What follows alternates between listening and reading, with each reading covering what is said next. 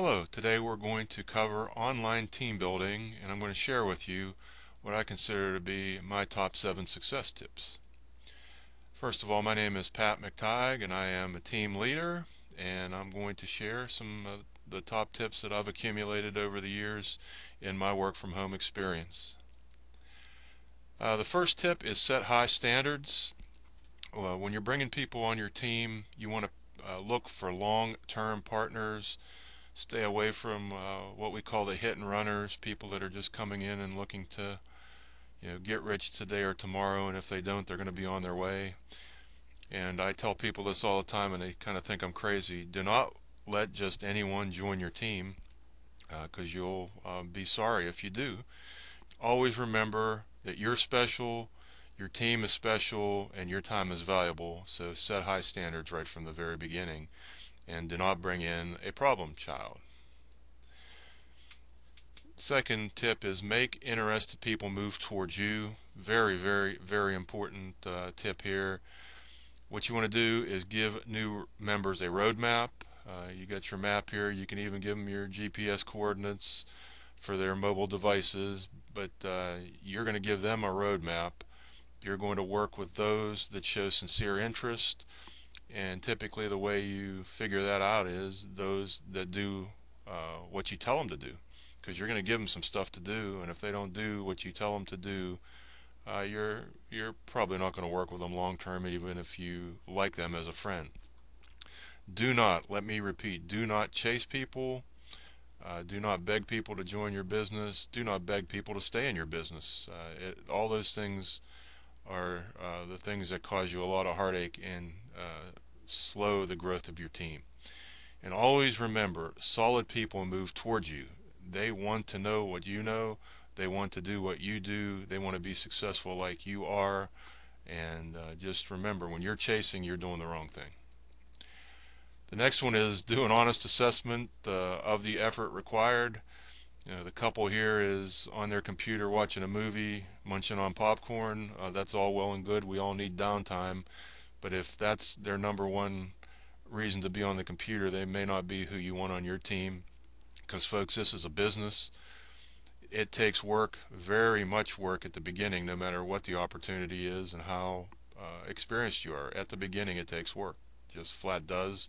There's no way around it. I'm always looking to find the serious versus the curious, and so should you. By that I mean somebody that's going to give you a 90-day, 180-day commitment, not a 9-hour commitment. And I just tell people straight out, if you have 1 to 5 hours a week to work your home-based business, that's not going to cut it, at least not on my team.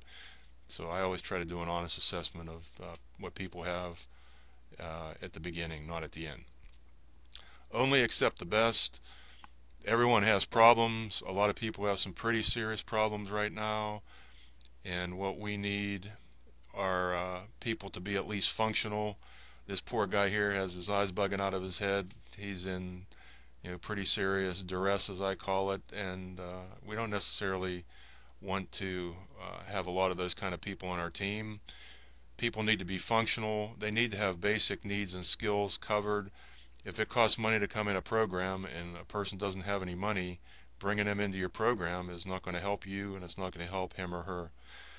And one of my buddies coined this phrase a couple years ago to me, and it's always stuck with me.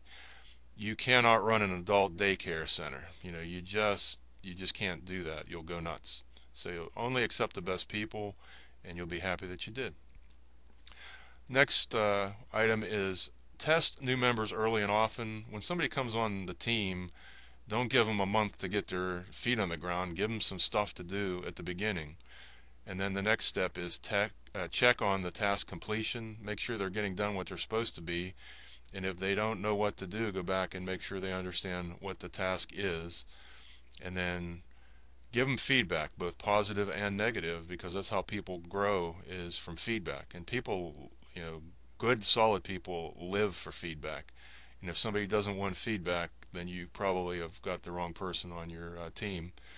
And then move the doers along quickly. If somebody is excelling, don't keep them into grunt work unless that's the work you need to get done, because the movers and shakers want to move and they want to shake. So this little picture here is, people have to get the puzzle pieces in place to get the profit. Give them that test and see who's going to get that done quickly, and the cream definitely rises to the top.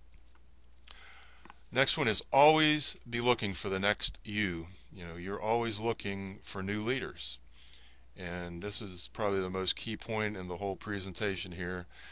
Developing your next generation of leaders will make you wealthy. You're not going to do it all by yourself. If you try to do it all by yourself, you'll burn out, you'll be very unhappy, and you won't make a lot of money.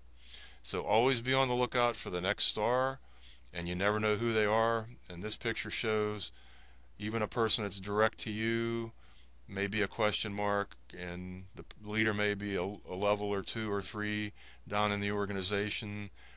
There always are diamonds in the rough, so you always want to be assessing what you have as far as your next leader. So with that, I'm going to go ahead and close down this video. Always remember, success leaves clues. You want to follow people that know what they're doing. You want to get on a team that's successful. And this is Pat from Pennsylvania. Thank you very much for stopping by and watching this video. I sure hope you learned something. Have yourself a great day. Goodbye.